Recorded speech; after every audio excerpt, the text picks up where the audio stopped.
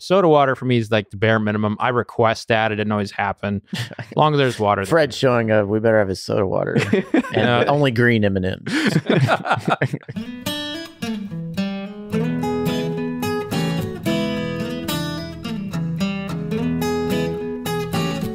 This is episode 304 of Bourbon Pursuit, the podcast featuring news, reviews, and interviews with people making the bourbon whiskey industry happen. I'm one of your hosts, Kenny Coleman, and before we start today's episode, talking about single barrel experiences, here's your weekly bourbon news update. The Kentucky Distillers Association has announced that this year's Kentucky Bourbon Hall of Fame induction and ceremony has been unfortunately canceled. It is the highest honor given by the signature industry and is presented annually during the Kentucky Bourbon Festival in Bardstown in September. But we're all set for this to come back in 2022. Walmart's attempt at challenging Texas's liquor laws has come to an end. Walmart had been challenging the laws to sell liquor in its stores, but Texas law says publicly traded companies cannot hold a liquor license, and it went all the way to the Supreme Court, but it was denied a hearing. And it went back down to the Fifth Circuit Court, where Walmart ended up dismissing the case, and the Texas law will remain standing. The Brindiamo Group, who was featured back on episode number 182, has hired Dixon Dedman to be a consulting resource for their clients for anyone needing assistance from the former Kentucky Owl master blender. And the bourbon counterfeit scandal is now going mainstream. Inside Edition recently ran a story with counterfeit hunter and all-around whiskey humanitarian Adam Hers as he enlightened people into the world of counterfeit bourbon. The story even goes as far as buying a bottle of E.H. Taylor 4-grain from Acker, which is the oldest wine store in Manhattan, and it was sent off to Buffalo Trace for analysis. And, well, what did they discover? It was actually a counterfeit bottle. So this is just another friendly PSA to smash your bottles and never resell them because they will be used for making counterfeit ones, especially Pappy Van Winkle. Now moving on to bourbon release news. Costco has partnered with Barton 1792 to develop 3 Kirkland Signature Kentucky bourbons. They'll be part of a rotational program starting in June. There's a Kirkland Signature small batch at 92 proof, the Kirkland Signature Bottled and Bond at 100, and the Kirkland Signature Single Barrel at 120 proof. No prices or availability have been given yet. Wonderland Distilling out of Michigan is releasing its limited edition cask strength whiskey on May 1st. Wonderland's whiskeys are blended using the traditional Canadian method, with each grain of corn, wheat, and rye all being distilled on its own and then blended later. The whiskey is bottled at full cask strength, ranging from 117 to 123 proof, and less than 150 bottles from each batch will be released. The Evan Williams Bourbon Experience, located in downtown Louisville, Kentucky, is releasing its first bourbon. The tourist facility is also a functioning distillery that produces 1 barrel a day using traditional copper pot still methods, and that began back in 2013. The event is celebrated with a commemorative barrel rolling down Main Street from 4th and Main to the Evan Williams Bourbon Experience doors, and each representative will roll a barrel towards the original plot of land where Evan Williams, Kentucky's first distiller, first made bourbon on traditional pot stills next to the Ohio River. A. Smith Bowman Distillery is announcing its latest release in its experimental collection, Cane and Coffee. A blend of blackstrap molasses and evaporated cane juice was co-fermented with a custom selection of roasted coffee, and then additional coffee beans were added to the botanical basket of the still, and the coffee bean essences were vapor extracted into the recovered spirit. The spirit is then left to rest in used bourbon barrels, and bottles will be packaged in 375 mLs at 90 proof for $30 starting on May 1st. One of the biggest crazes right now is the single barrel, that special barrel that was chosen from a select few and shared with a bunch of people, and most likely with a sticker on it. And as Ryan so eloquently puts it, it's the perfect product. It's a consumable, it's one of a kind, and there will never be a repeat. Myself, Ryan, and Fred, we've done our fair share of single barrel selections, probably doing over 250 barrels together or combined, and probably tasting over 1,000 at different distilleries, so I think we might have seen it all. But in this episode, we talk about what we prefer when we go on a private barrel selection experience. And speaking of single barrels, don't forget that we have our own private barrel club where we select over 40 different barrels every year. just go to bourbonpursuit.com and click on the Private Barrel Club link. With that, enjoy today's episode, and now here's Fred Minnick with Above the Char. I'm Fred Minnick, and this is Above the Char. This week's idea comes from Jeremy Mills, who writes me on fredminnick.com. If you only have 1 or 2 pours per day and night, how do you choose which to enjoy? Is it based on your dinner, a show you're watching, or some other criteria? I've noticed that as my collection grows, I have a harder time deciding what to drink each night. It's a good problem to have, I guess. Well, Jeremy, that is a great question, and I wish I had the answer for you. But I'll tell you this right now, I don't believe in good problems. You know, there's that old saying, like, it's a good problem to have. A problem is a problem. So that being said, how do I choose what to drink? You know, it really does come down to a mood. Am I craving like a cornbread note? Do I want something savory? If so, I'm reaching into that Jim Beam stash, whether it's a Black Label or a Knob Creek or a Booker's, or maybe an Old Granddad, which all have really prominent, beautiful cornbread notes that I love with a little bit of drizzle of honey. Or maybe I'm in the mood for something spicy. You know, that's when I'm opening up that Four Roses cabinet and I'm going straight to like either a limited edition small batch or one of those private barrel picks that I just love so much. And sometimes, of course, I'm in the mood for smoke, and that'll dip my toe into the Scotch arena.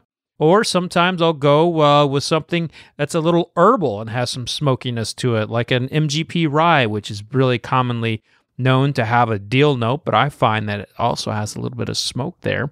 But when it comes down to like I'm in the mood for something funky, I will go down the path of wild turkey or go over to rum. I happen to love me a lot of rum. Well, probably why I wrote a book on it, so I could drink a lot more rum. But there's no rhyme or reason that gets me in a mood to taste something. I just happen to be in the mood for it. But that's the thing about cataloging all the things I've tasted in my career, is that I know which one belongs in my palate in that particular moment. And sometimes I'm wrong, and I just pour the glass out, and I try again. You know what? That's a good thing to do. Always try again. Never give up. And that's this week's Above the Char. Thank you so much to Jeremy for reaching out on fredminnick.com. If you'd like to send me an Above the Char idea, make sure you're doing the same. Hit me up on fredminnick.com. That's fredminnick.com. Until next week, cheers. From their bar to yours, Chad and Sarah of the popular YouTube channel It's Bourbon Night bring you their favorite at-home old-fashioned mix with the new Elemental Elixir's Golden Hour Syrup. It's a custom-made syrup with notes of bold black tea, warm spices, and orange zest. All you need is your favorite whiskey and ice. No bitters needed. One bottle makes 16 drinks, so that's only $1 a cocktail before you add your own whiskey. They can also be enjoyed in other cocktails or spirits, mocktails, coffee, tea, and anything you can think of. It's crafted locally in Lexington, Kentucky, and you can get your bottle now at whiskeyambitions.com. Do you ever pour yourself a bourbon, swirl it around, and then start struggling to come up with tasting notes? And perhaps you're also looking for a good Father's Day gift idea. Well, you can now solve both with a kit from Knows Your Bourbon. And unlike other nosing kits on the market, Knows Your Bourbon kits feature real ingredients for the most authentic aromas. You can smell real Tahitian vanilla bean instead of some synthetic aroma that's just made from chemicals. So head on over to knowsyourbourbon.com and enter code BP10 for 10% off your order. Play Whiskey Wednesday, Round 11, the memory game. Until June 26, each week you can win one of our 12 incredible grand prizes. Select $2 at checkout. And if they match on drawing night, you'll win that bottle. Not a match? No worries. You still score a Weller 12-year. Every $5 ticket gives you 5 chances to win, including 4 weekly bonus prizes. Get your tickets now at give270.org. Charitable Gaming License ORG 0002703.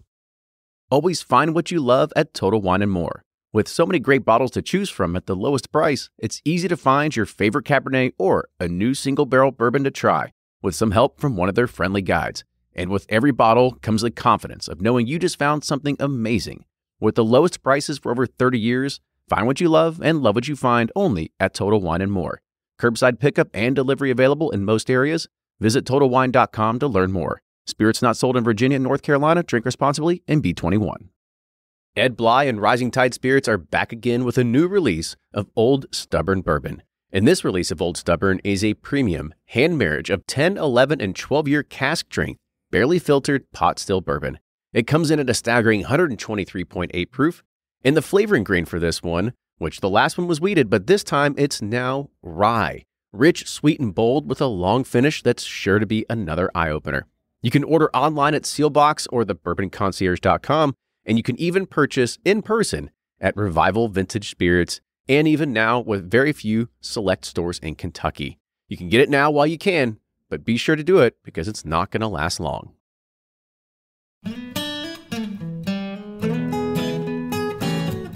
Welcome back, everybody, to another episode of Bourbon Pursuit, the official podcast of Bourbon. Today, we have something that's very exciting because the whole team is together, and we are talking about something that has been...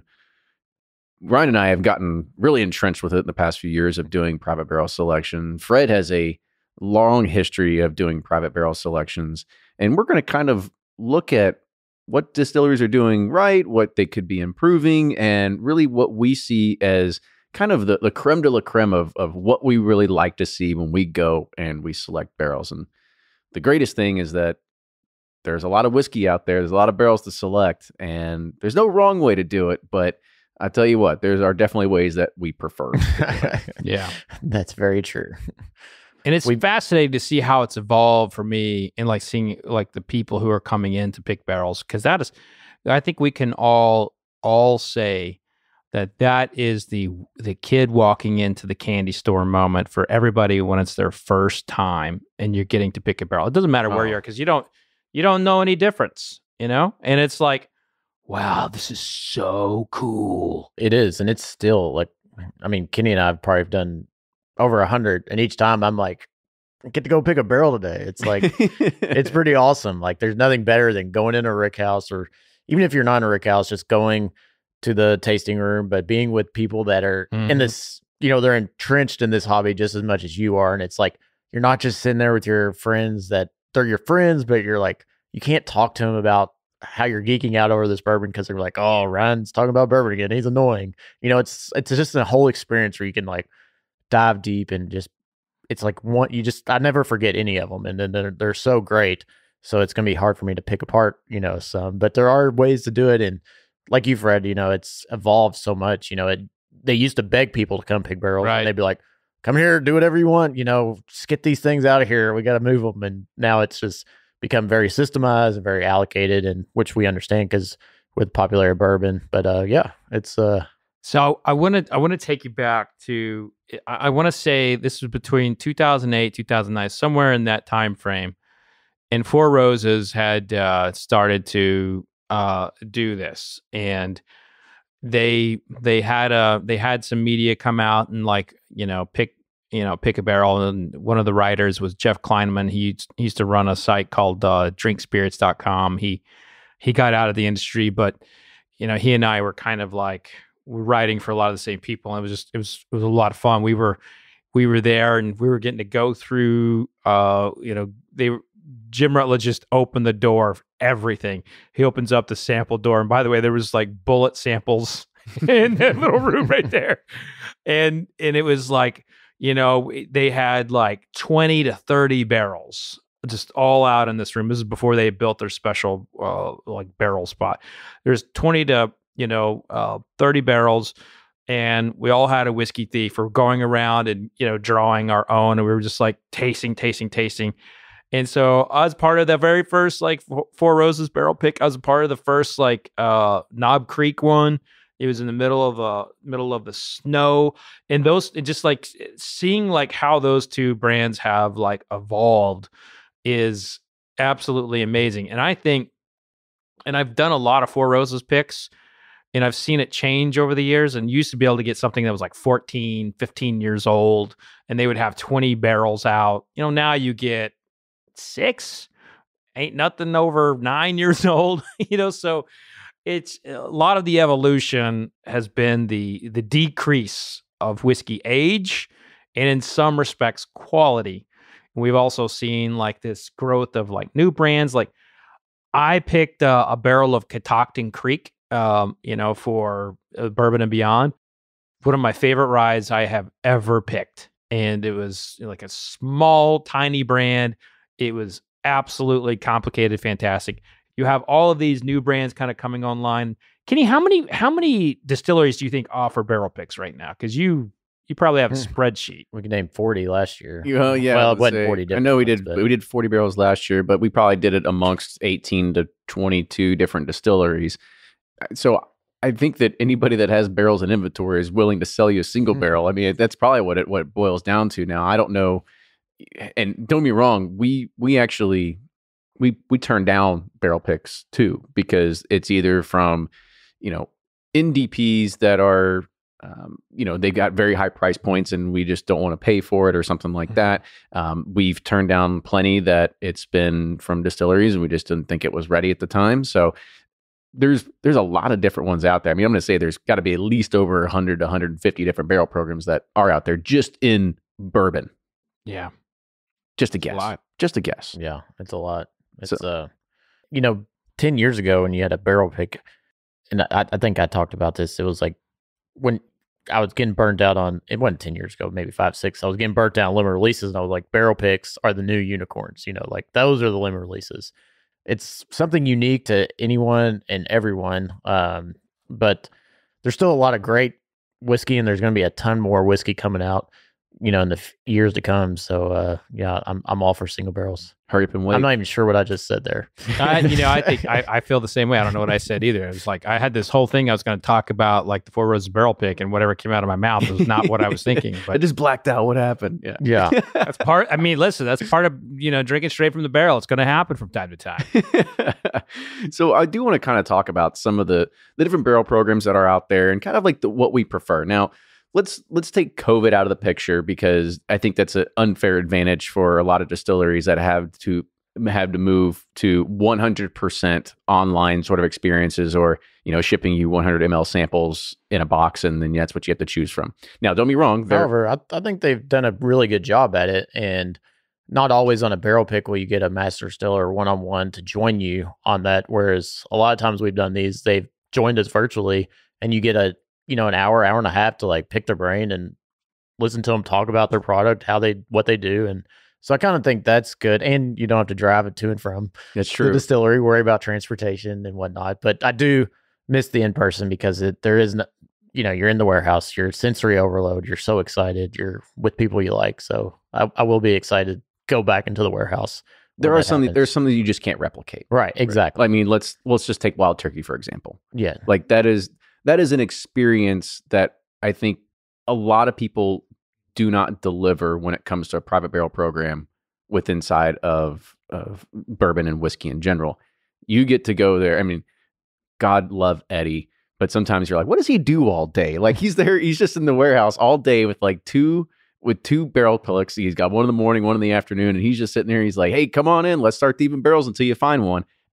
And literally there's no end to it, versus the other side of it, when you've got somebody that is your designated sort of, maybe they're not even a barrel select manager, like that's because usually those people are working at a desk somewhere, but they're just either somebody that is just a full-time employee. They just help chaperone groups through this, and they're like, and they facilitate it, and you've got your 3 barrels there to select from. Yeah, I like the latter with the Russells, but no, I mean it. Each distiller has their own, but like there is something about going and tasting through 10 or 12 different ones, trying them all. But at the same time, too, it makes it harder to decide, because you're like, well, gosh, I mean, there's 4 of them I like, and this and that, and you start to get palate fatigue, and then you're like, well, am I really picking the best one? It's like, or am I just excited because I'm in the warehouse with Eddie and all my buddies? And yeah, it's whereas when you kind of get limited to like 4 or 5, you can really like study them and like break them down and be like, all right, this is the one I really like, because I've been on those ones, in the Russells or the Willets or whatever, and it's magical because you're tasting through a ton, you're in the warehouse, but you also get fatigued and you're like, maybe I don't know if I picked the best one. Well, I think too, like this doesn't really happen much anymore, but there was a time when you would go, on a pick, and then, the distiller would bring a drill with him, and you would go into the I think there's only one distillery left that does do that. and you would just go That's and be Willet. So. pick it right there, then and there like that, and it that that aspect is like, I want to see more of that. I want to see more of the like taking you into the home of the barrel.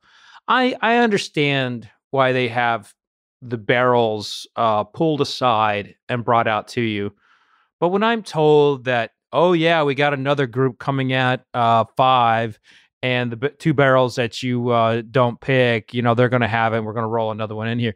I mean, that takes so much away of it. And, the beauty, the romance of this entire situation of picking a barrel has to do with the warehouse. And when you are not actually involved with genuinely picking the barrel, if there's just 3 barrels or 5 barrels there for you to taste and pick, to me, that takes away from, the intention of what a barrel pick is. And the reason why the distillers do that is because they can move more people in. They can move more product. They can get more people involved. And most people are very happy. And I'm not going to name any names, but I do think that a lot of the distillers have been resting on their laurels when it comes to having a good bourbon barrel picking experience. And I know because it used to be wonderful. And some of that may just be more people getting involved, but I think that they can still take people into the warehouse and drill into the barrel and have that kind of experience. Maybe they don't drill in all of them. Maybe they just have a barrel that they just freaking have 72 holes in it, and that's the reject. Yeah, I was like, that barrel's job is to be clean dry up in this warehouse. Well, or you can marry the two, like Old Foe does. They have 3 or 4 sitting up there, but they let you drill into them, which kind of brings that is true. Yeah, which I enjoyed about, because what a cool tasting spot too. Yeah, Old Forester. You're up in the rafters. You're not down on the floor. People are walking by. They've done a great job with that, but. There is nothing more magical than walking through each rick and having Drew Colesveen look through a spreadsheet on his phone, and then you go drill into one and you taste it, and he's like, well, if you don't like that one, let's go over here. What do you like about this one? Or what do you don't like about it? And then you're just going to find what you like. And it would be magical if you could do that at Buffalo Trace. Or the humbling thing is when you can't fit through only the skinny people can go through there, So Kenny's all like, yeah, I'll go over here. Me like Spider-Man through there. Yeah. The other thing is, I remember being with Drew sometime and going like, oh yeah, we'll take this one. And he goes to the spreadsheet. He goes, oh shit, sorry, that one's already picked. We got to go to the next one. Yeah. Like, come on, man. Let's 4 rows down. It's okay though. I guess I'll throw the question out to you all. I mean, we talk about like the drill as being like something that's very cool and different, but if everybody did it, would it still be cool? Well, there's still ways to make it cool. Like Jack Daniel's has a drill from the early 1900s that I witnessed someone break off into the barrel. We talked about that with Jim Cantor. Yeah, it was Jim Cantor. It's so funny. But like, there are ways to still make that cool. But, and if everybody does it, then, I don't see anything wrong with that. I mean, the drill gives you the ability to be like, all right, distillers, you don't have to unload these barrels and roll them out on the floor, which is very labor intensive. It's true. And so, but I guess it might be more labor intensive the backside, because of like, well, we actually have to get that one down. We got to move all these other ones. So if that one does get picked, you mean? Right. Yeah. But most of them would be on the end, so that's not a valid argument. So yeah, I mean, I don't know. I think drilling's the coolest and the best, but there is something cool too about thieving out of barrel and without drilling that you don't get the thief. And so I think Kenny, my point is that, everyone's kind of fallen into the same pattern of having a lot set aside for barrel picks and not trying to make the experience special. They just have the barrels there and they rotate them out. And if you don't pick one of those barrels, someone else is going to pick it. Here's what I think I would like to see. So like, say for example, they only want you to do taste out of 3 or 4 barrels. What would be cool is if they had, through the row of the warehouse, say they had 40 or 50, and they're like, all right, you can go pick 3, but you can only pick 3 to drill into or to thieve out of.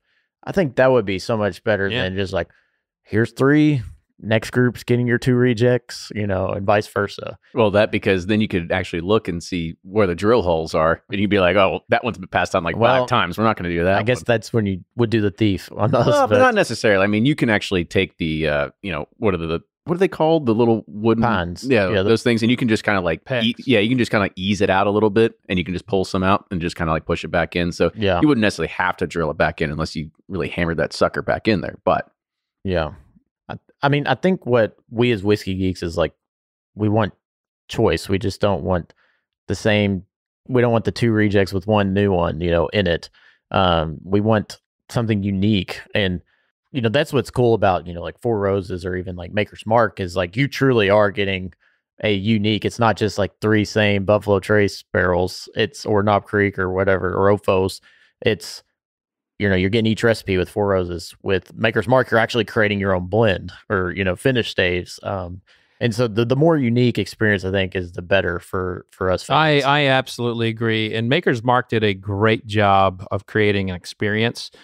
But, when you do that experience with a retailer and you talk to them, they're like, it doesn't move like I want it to. They can't get funny, it doesn't. Yeah. There's a lot of bottles in it. And you are right, Fed. Because oddly enough, those Maker's Mark selections, they're really good, but they're also pretty expensive. Mm-hmm. There's a lot of bottles, and they're a dime a dozen. And everybody's got one. And I don't think I think they're the Maker's Mark one. I think it probably, if it's not the best one to do as a club, it's up there. But if you are a retailer, it is hard to tell that story, to the consumer unless the consumer knows it. And when the consumer part of it, when the consumers know it. By the way, the mocha stave is no longer around, when it's gone. And it's so when I see the mocha stave now, I'm buying it. I'm got the shakes for it. But it's found your little score for the day.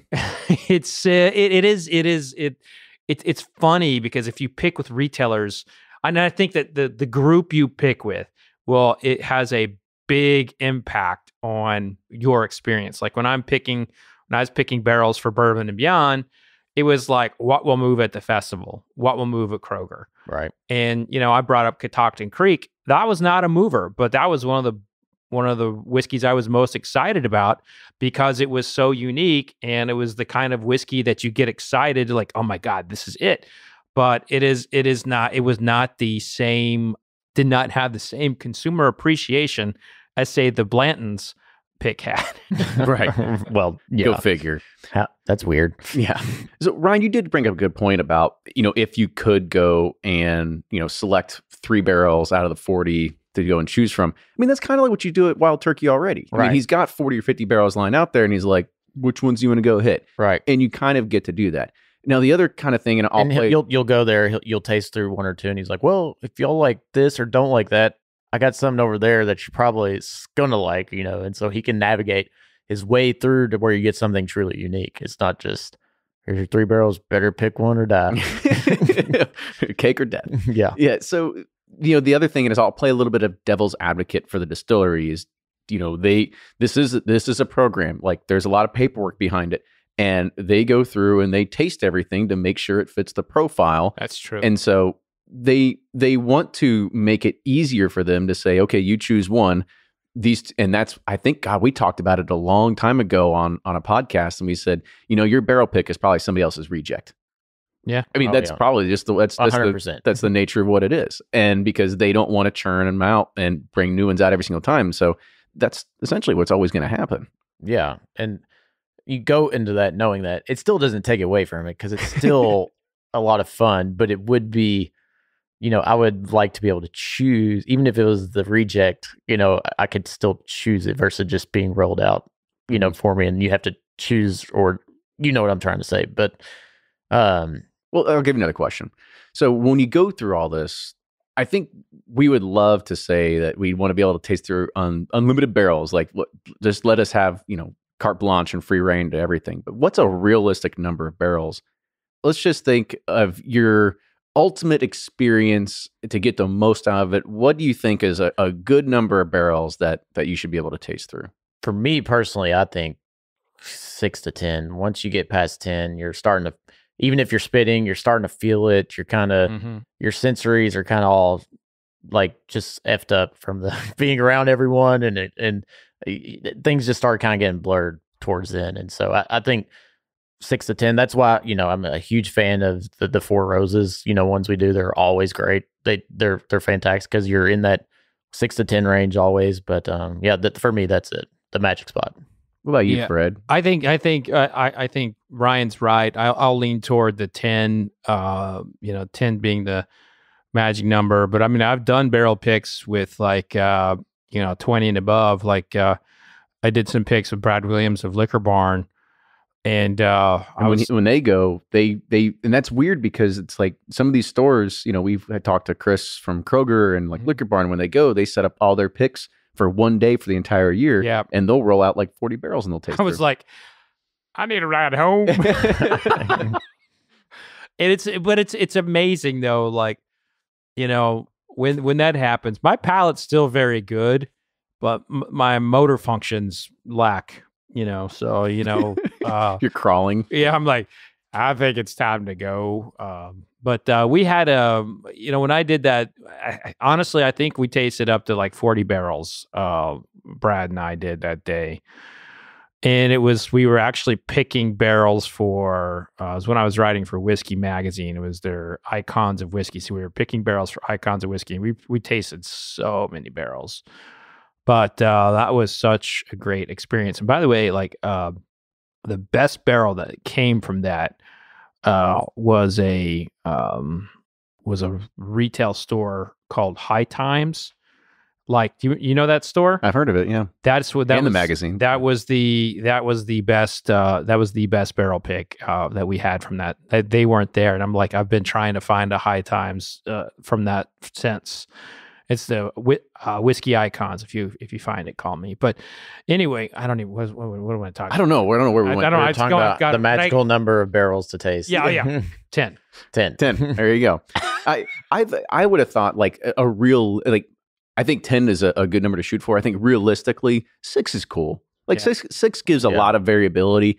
3 is just like you're like okay, like that was quick. Yeah, 4 is my like minimal that you would want to take. Like 3 is just not enough. It's maybe it also depends on the brand and the distillery because obviously Four Roses has 10 recipes. Buffalo Trace has a cajillion brands. If we want to talk about the biggest beef that I have, it's like I want uncut, unfiltered, that sort of thing. But well, let's talk about that. I think that's a good segue because when you are tasting it, you want to taste it in its final form.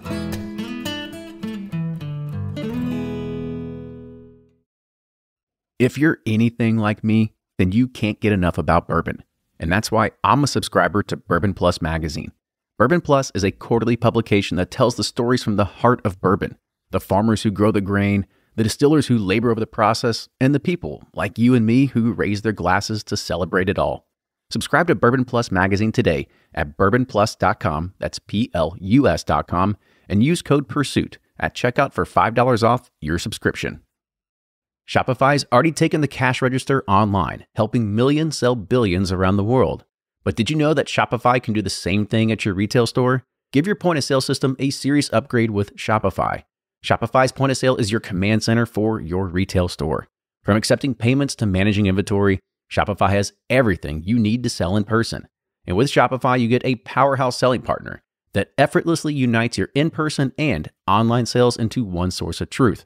Track every sale across your business in one place and know exactly what's in stock. Connect with customers in-line and online. Shopify helps you drive store traffic with plug-and-play tools built for marketing campaigns, from TikTok to Instagram and beyond. And get hardware that fits your business. Take payments by smartphone. Transform your tablet into a point-of-sale system or use Shopify's point-of-sale Go mobile device for a battle-tested solution. Plus, Shopify's award-winning 24/7 help is there to support your success every step of the way. Do retail right with Shopify. Sign up for a $1 per month trial period at shopify.com/bourbon, all lowercase, and go to shopify.com/bourbon to take your retail business to the next level today. Shopify.com/bourbon.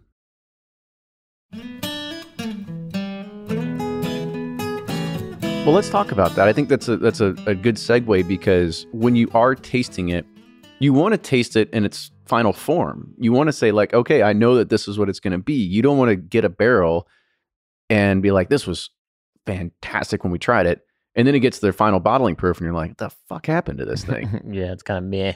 And it's hard. I mean, Buffalo Trace is great because they have, the beakers measured out where they kind of have some form of calculation.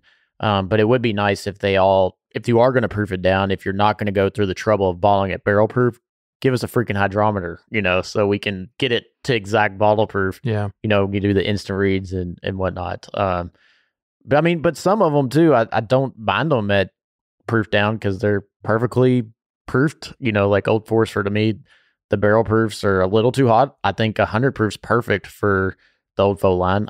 But some of them I do enjoy proof down, but most of them I want them at barrel proof.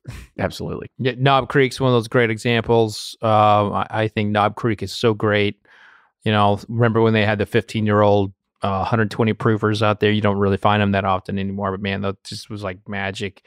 We'd have, Heaven Hill. Obviously, you cut it, but it's still really, you get an Elijah Craig barrel pick, and you're like, oh my God, yeah, this is amazing. This is way different than the regular Elijah Craig. So even when you prove it down, they can still be pretty special. But I that's why I love like what Wilderness Trail's doing. Wilderness Trail, to me, I think they are doing such a great job with their barrel picks because they get it to like how you want it, and you have a great experience there. And I'm a big fan of the distilleries that go out of their way to please like what you want.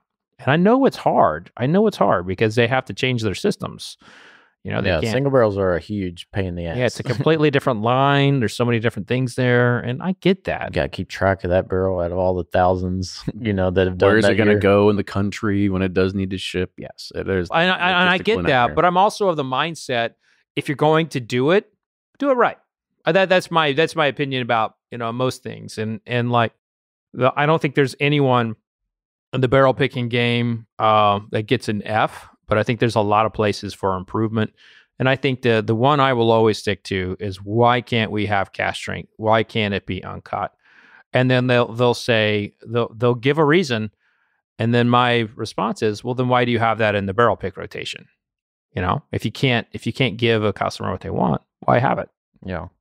Yeah, you should definitely be able to do that. And that's what I think that's been one of my biggest gripes when we go and we talk about these distilleries that give you just a few barrels, and they give you it at barrel proof, but they don't give you the hydrometer, but they give you an eyedropper with some water so you can proof it down. Like, well, I'm not a fucking mad scientist. Like, I don't know when 134 proof is going to be down to whatever the bottling proof is going to be. Like 6 drops. Yeah. And there's been times too when you are picking something that's going to be proof down, and they won't allow you to taste it at barrel proof, and it's like, well, wait a minute, I want to try this at barrel proof just to have that unique experience. I think Jack is like that. Jack already has it already like proof down for you if you're getting one of those, because Jack Daniels, I think. Same with Woodford Reserve. Yes. Yeah. And here's the funny thing about Woodford Reserve is their process. They have a blending process.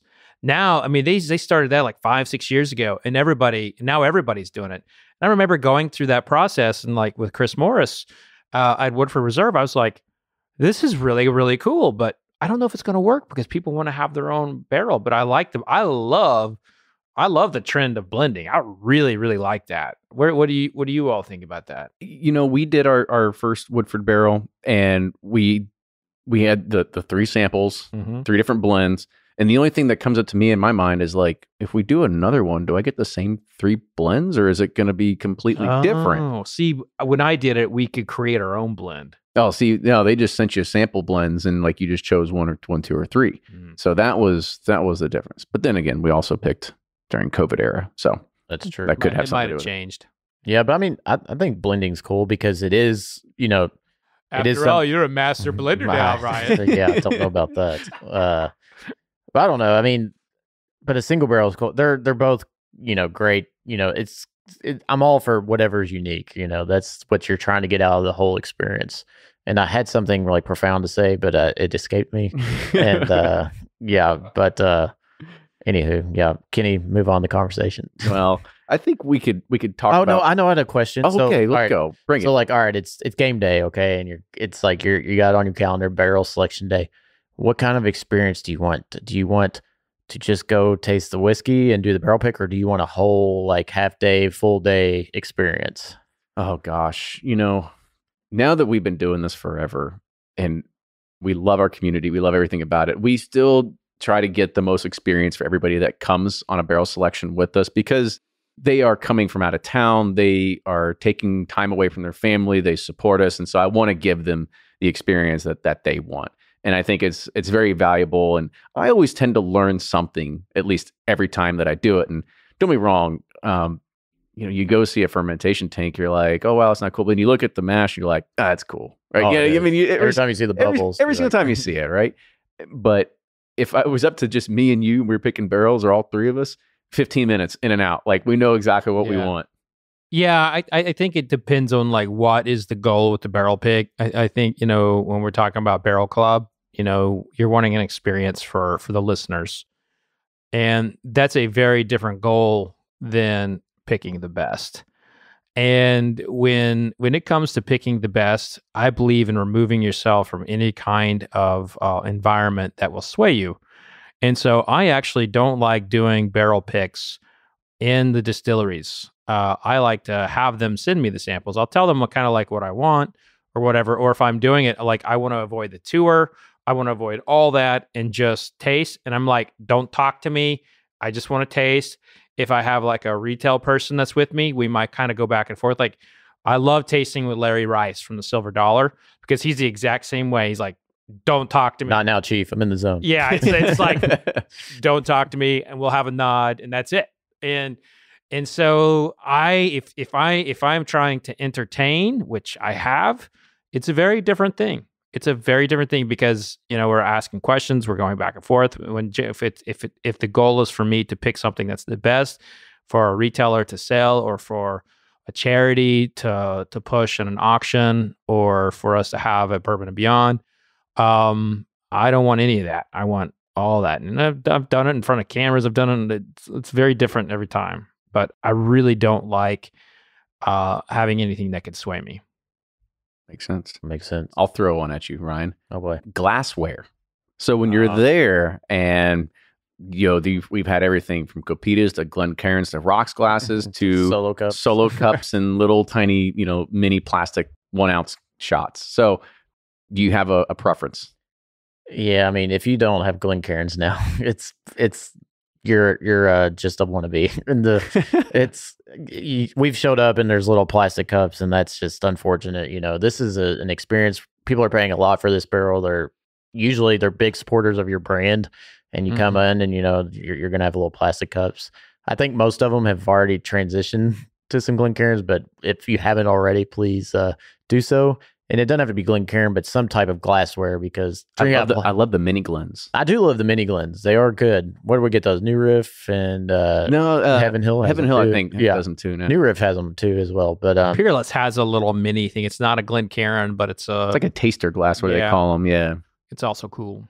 Yeah, but you got to have glass. That's me. And you got to let people thieve out of the barrel. Like there's some that are like, have it already poured out for you and everything, and that's not cool. You got if you're able to do it in a warehouse or wherever barrels are. Sometimes you can't because of the weather. You gotta let people do that. It's if they haven't done it before. It's like every time I say it, people come like it's like getting baptized. You gotta thieve out of a barrel. So that's what I want to tell a story real quick because hit me back on the glass thing. Yeah, we'll get to the glass thing because you just remind me of something fun. Because actually, it was maybe not fun. Rest in peace, Al Young. Yeah. That man was the stingiest person with a thief ever. He wouldn't let anybody thief. He would never let you thief at Four Roses. And before Al Young's 50th, he was never there as part of the private barrel program. And so you could go and Mandy would let you sit there and you'd thieve out. But as soon as Al was a part of it, it's Al's thief. He wouldn't let you touch it. And so that's actually when people look at our past picks and they see Sweet Al and Spicy Al, Not because of the whiskey. The whiskey wasn't sweet or spicy, because that was his attitude that day. Sometimes he'd be nice and sometimes he'd be kind of mean to you. That was so fun to be around. But yeah, some days he'd be like, nope, this is my thief. You ain't touching it. Wow, y'all had a very different Al Young experience. All right, so back to the glass. So I'm going to might throw people for a loop here, but I like the industry glasses that Seagram started using. I think it was in the 60s that have the three little lines there. Yeah. Yeah. So those lines are basically to help you control the proof. So we talked about some of the things with proof. If like you get a 135 proof barrel, how do you know to get it down to something? Well, that's what those lines are there for. And so that's why I really like those. I don't think I've ever seen those. Well, I've seen them, but not at a barrel pick. Yeah. And, one of the things that the MGP still follows all the Seagram's protocol. And it was there that I saw that the tasters were proofing it down to 30 proof, for their tasting sessions. And I had never seen that before. And they were like, yeah, that's where we find the flaws. And I had this long conversation with Jim Rutledge afterwards, like, but you find the flaws, but you find the flavor. And there's like, and I think that is one of the really interesting, differences between today's bourbon industry than like, pre-bourbon boom, is that the industry was so focused on consistency and finding flaws that they were not looking for flavor. So that glass can help you find flaws, but if you're looking for the flavor, you can still find the flavor. So that's why I like that glass for this type of ritual. If we're talking about tasting at home, Glencairn all day.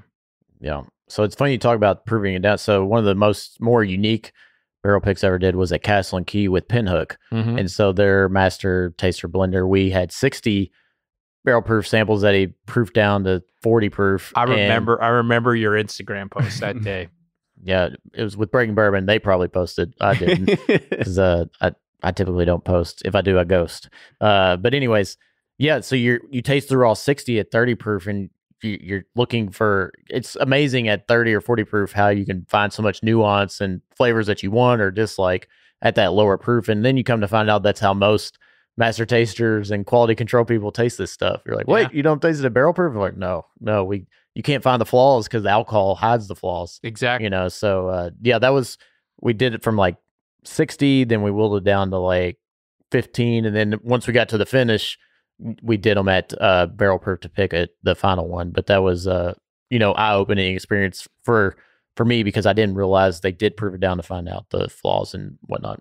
Yeah. And the thing about proofing it down to like find the flaws, like some of the things that are flaws, people find flavorful, and so someone may get a kind of like an acetone kind of note, and they actually like it. It's people have different palates, But the other thing about doing that is sweet oak. Oh yes, needs some of that sweet oak. But are you actually selecting a good barrel when you're going through and tasting it at 40 proof, or are you doing his job for him, right? Where you're trying to find those flaws instead of saying like, no, I want it. Well, we were just getting free consultation that, or maybe that's what maybe that's what it was. I mean, we're like, these barrels, no, so you can move them in or out, or the single barrel program. But no, it goes into a blend. I think more or less they were trying to give us because with us and Breaking Bourbon, we picked a ton of barrels, and I think when you're picking a 4-year MGP ride, it's like, how unique can you make it? Let's give them an insight to like how we do our processes of blending and stuff to whatnot. So that was, I think, more the goal with that. But it would be cool, for someone to be able to do that, because you do get to go through the same experience as a professional would. By the way, picking a barrel at Castle and Key is pretty cool. It is. That's a cool place. They need to feed you though. I mean, so we did all this, and it was like 4 hours, of like going through, and I'm like, man, it's like we started at like 9, it's like 1. So it's like, we're gonna eat or we're gonna take a break, and they're like, nope, let's keep going, But it was a great, property is beautiful, the whole experience was fantastic. You bring up a good point there, because I remember you talking about that story and not being fed. Now, when we go and do some of these barrel picks, we'll say Four Roses, for example, they've got nachos there. They usually have like some oyster crackers. Like Snacks or no snacks? I know, Fred, you like to clean your palate with Munster cheese, right? Yeah, Do you pack a Munster with you? I have before. I have. No, That's when you know you're a pro. soda water. I think soda water for me is like the bare minimum. I request that. It didn't always happen. As long as there's water. Fred's showing up. We better have his soda water and only green M&Ms. But like, again, most of the things I'm doing now are sent to me. I mean, if all of us, and it's more comfortable that way. But like, if you're going there, I mean, snacks or no snacks? What would you rather have? Honestly, I'd rather have no snacks. Yeah, I'm no snacks, but I do like either being fed before. Or by the way, I shouldn't call them snacks; they're palate cleansers. Okay? Oh, okay. I'm like, well, about the snacks? No, they're supposed to be palate cleansers. Yeah, I don't need the palate. Water's fine with me. Well, what cracks me up is that they all kind of like they're all like beholden to their particular one. Like at Four Roses, at the top right hand corner with like a red triangle, there's 99 cents on the bag of like nachos. It's like, oh wow, you guys really care about us. Give us the 99 cent nachos. Couldn't get the organic blue corn. Went with the fair, the concession stand nacho chip. Hey, it works though. People eat them. Yeah, I don't think I think that's kind of like, it's if they're there, my fat ass is probably going to eat them because I'm a fatty. But that's I don't know if they're that important. But then they're not there, and you're like, oh my god, I'm so hungry, I could go for a snack. So I don't know. Nice to have the option. But I just want good whiskey. That's true. But I do enjoy, as part of the experience, as when you do get a lunch provided. I think it is, for anybody that doesn't know and they're like, well, how much could this really cost? Like, on the very low end, these barrels are costing at the retailers $6,000 to $8,000. At the very high end, you're looking up to $12,000 to $20,000. Yeah, and you don't want to fork over $100 for lunch for 6 people. Like, I think that should be part of the experience. Yeah, I do too. I mean, I think, because you can spend time with, and maybe they don't want to spend time with us. Maybe it's true. Churn and burn, right? But I'd rather have lunch with whoever's leading us through the tour or the tasting or whatever than do the tour 10 times. I don't know. It's just, I'd rather spend time with them in an intimate setting that's not like curated, just like hang out with them, off, not professionally, but not, you know what I mean? Does that make sense? Yeah. Yeah. I like it when they take us to restaurants after, instead of like eating there or something. I like seeing like where they go, which in Bardstown, it's getting better. Couple places, maybe, but Bourbon Company. Or you gotta go to the other distillery. You gotta go to the competition. Yeah. But like Boone County, they took my cigar club. They took us to a really good like Northern Kentucky Americana restaurant. This guy, we didn't know anything about this place. It was like a biker bar. He had like M4s hanging up, and the food, like I had chili, and it was like really good. And so I kind of like getting outside of the distillery and seeing the culture of the area, and the same with like when I pick barrels out of state. It's just cool to see where they hang their hat when they're not at the place. Yeah, Kenny and I just did that. We're in Woodinville, and go this. We're in Quincy, Washington, where I'll probably never be again. But maybe next year. But who knows? There's only like 3 places, but this diner we went to is like fantastic food. Just in this rural area, and it's, and you're talking to the the master distiller owner, and then the barrel or the salesman, and it's different having lunch with someone than versus them being in, because they're like in work mode. But once you go have lunch with them, they can let their hair down. They can talk, and they can just be a person, and that's what I like. And I'm just really passionate about supporting local restaurants. It's just like, it's always been a thing for me, and I love seeing where the distillers like to go to eat. Yep, it's weird, but I like it. No, it's very cool. I mean, I know Bardstown. Yes, there's limited selection, but I know that depending on the day, what was it, Patrick's or something like that? Is that what's on the main strip? Pat's Diner. Pat's Diner. Yeah, that place is great. Yeah, I mean, there's that, and I remember we've been in there a few times, and every once in a while you'll see a master distiller in there, or you'll see Fred No. I mean, you see anybody. It just depends. Like, so that's there's not many great restaurants in Bardstown. So don't sell yourself. Well, it's getting a lot better, and there's some great staples, but there's a good chance, yes, you will see somebody in the industry at those locations, just because There's only a few. Well, but like I said, and you all made a really good point. It's cool to go out, see the local culture, especially when people that are part of our community come on a barrel selection. It's cool to have sandwiches at the distillery, but it's also cooler to actually go somewhere else and have a moment that's with you all too. Yep. So. Yeah, the way Buffalo Trace does their lunch, they bring you into that nice room. I mean, they've made I think of all the people who do lunch at their distillery, I think Buffalo Trace, Maker's Mark with their restaurant there. I think, people who have Star Hill Provisions with Newman. I mean, when you build the lunch into the programming, it works out great. But you definitely need to have a plan for food. If you're going on a barrel pick, you need to make sure the distilleries have a plan for food, or you create one for yourself, because that's a nightmare. Yeah, Kenny's always good at doing that for us. We're always like, if there's no food provided, we're planning lunch. Yep. Before it's necessary. This man can plan anything. You're gonna need it. Well, guys, I think we hit a lot of good points today, looking at barrel select programs, private select programs, and really what we prefer. And I think we all kind of came to agreement that there's a good middle ground between going all out versus doing the bare minimum, and finding that happy medium that you can really appease a lot of people. And I don't think it'll be that drastic of a change to any program to be so able to listen up, folks. You do 6 barrels, you provide lunch, and you let Ryan go truck to the warehouse and drill through barrels. Yeah. Yep. Actually, you don't even need to be there. We're going to bring our own bottles. Yeah. That's right. All right. Well, thank you everybody for tuning in. Make sure you follow us on all the socials, and make sure you also follow Mr. Fred Minnick over here, The Fred Minnick Show. Well, with that, cheers everybody, and we'll see you all next week. Toodles. Vodka sucks.